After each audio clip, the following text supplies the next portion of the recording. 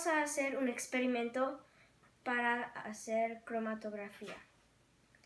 Entonces necesitas papel, un palo, presillas y marcadores.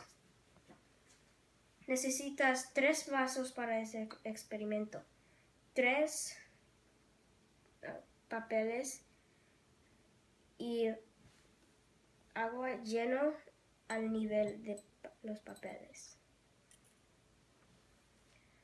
Primero necesitas dibujar una línea en el papel.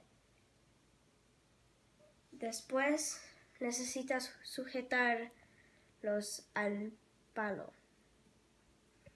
Después puedes hacer el experimento.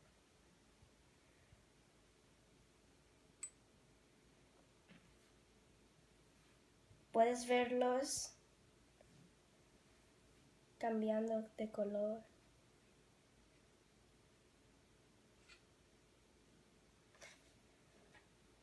¿Por qué pasa? Eso pasa porque la acción capilar chupa el agua hacia arriba. Diferentes tintas absorban el agua a diferentes velocidades.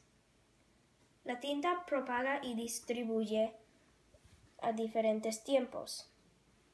Eso es porque puedes ver los colores de tinta que usaban. En el rojo solo tienen rojo porque es un color primario.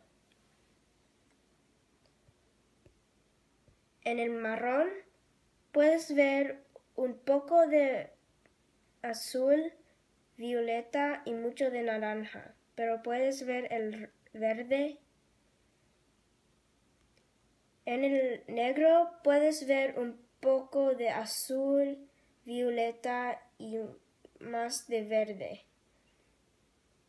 Esas son las tintas que usaban para hacer las tintas de marcadores.